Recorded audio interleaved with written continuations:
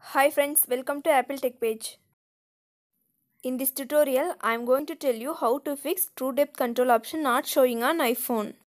Solution 1 is restart your iPhone.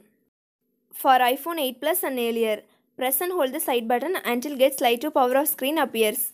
Then drag the slider to turn off your device. Wait for few seconds, then again press the side button to turn on your device.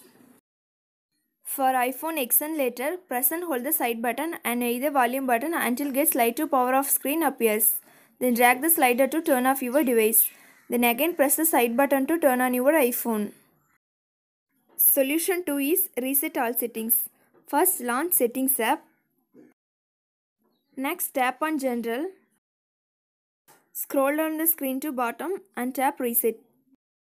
Next select Reset all settings. Finally tap Reset all settings to confirm. Solution 3 is check for software update.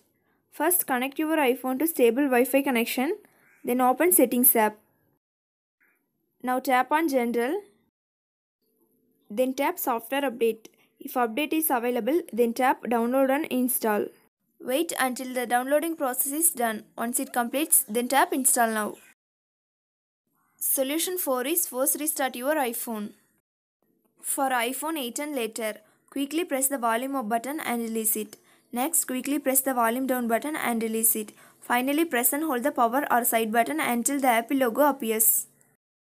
For iPhone 7 and 7 Plus, press and hold the side button and volume down button until the Apple logo appears.